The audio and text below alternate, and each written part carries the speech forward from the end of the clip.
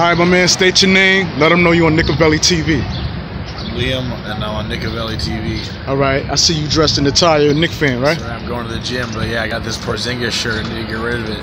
Oh, shit. How you feel about Kris Porzingis no longer being a Knickerbocker? He's gone. We got the third pick. We got to do something with it. You don't think the third pick is good? You know, Barrett, maybe Reddish. I don't know who's going to be left. You know, no Zion. So.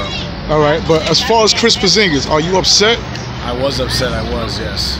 And how you feel about him getting beat up out in his hometown? You know, he's not here anymore. He's on the team, so you know, hopefully he's okay. But you know, don't really care too much.